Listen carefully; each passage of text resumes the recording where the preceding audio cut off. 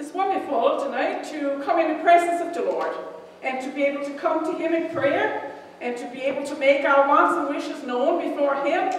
I know many of us have dealt with different problems, and when we know Jesus Christ as our personal Savior, we have a friend that we can come to and that we can lay our burdens at His feet, all the problems and the struggles that we have in life, and He walks right beside us. And I pray tonight that if you have problems in your life, if you don't know Jesus Christ as your Savior, well, that is the first thing, to ask Him to come into your life.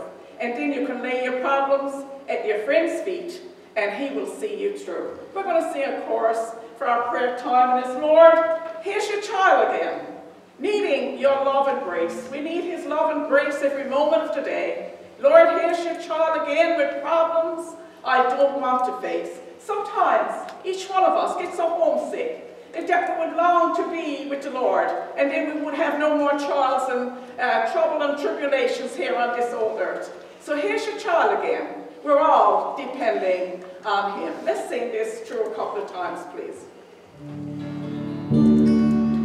Lord, here's your child again, needing your love and grace. Here's your child again, problems I don't want to face. Sometimes I get so homesick that I long to be with you. Here's your child again, depending on you. Lord, here's your child again, needing your love and grace. Here's your child again, problems I don't want to face. Sometimes I get so homesick that I long to be with you. Here's your child again, depending on you.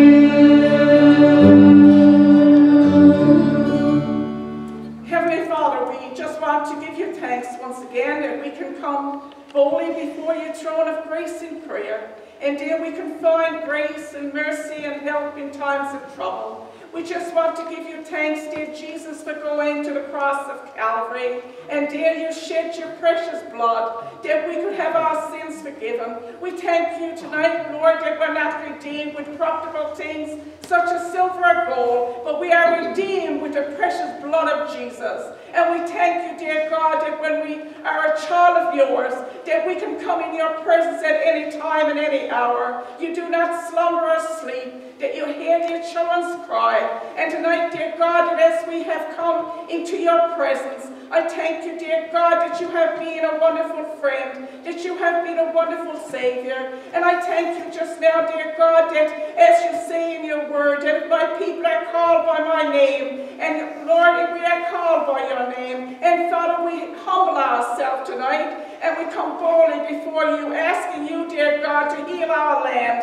And Father, we're so privileged, Lord, to be able to be gathered, Lord, around this night tonight, and to be able to sing praises to you. Father, we are your children, and we are depending upon you for all the problems and everything that happens within our life. And Father, I pray tonight that whoever is listening, Lord, to this service, that indeed, dear God, if they do not know you in a personal way, that this will be the time, Lord, that their hearts would be challenged, that your Holy Spirit would move in their life and convict them, dear God, to kneel, Lord, wherever they're to, and to ask you to come into their heart as their personal Savior. Father, we know that you gives us peace and joy, Lord, from day to day, because we have asked you into our life. And I pray just now, Lord, that you would go to the seniors' homes. Many, Lord, is lonely. Many need to be uplifted and encouraged in these days. And I pray, Lord, that some way, somehow, Lord, and that you would minister unto them and help them, Lord, to cast their cares on you, because you cares for each and every one of us daily.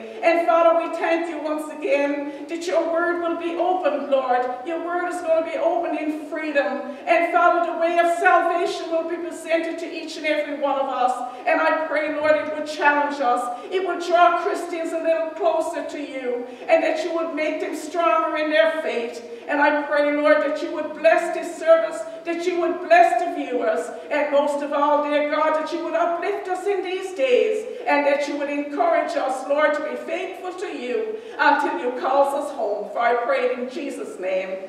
Amen. We're going to sing another chorus, and there's 301 in the chorus book, and it'll be on the screen. If you shall ask anything, tonight if you ask anything in Jesus' name, he said, then he always answers prayer. Sometimes it's not always the way that we would want the answer, but he answers what he knows best is for each and every one of us tonight. If you ask anything, I will do it, Jesus said. Anything in my name. So tonight, if you have anything upon your heart, I pray that indeed, Lord, that you would leave it at the foot of the old rugged cross. And when we leave them burdens at the foot of the old rugged cross, we can walk away much lighter, because the burden has been cast by the feet of Jesus, and he is the burden bearer. If you ask anything tonight, ask what you will, and the Lord will make that burden much lighter. Let's sing this chorus through a couple of times.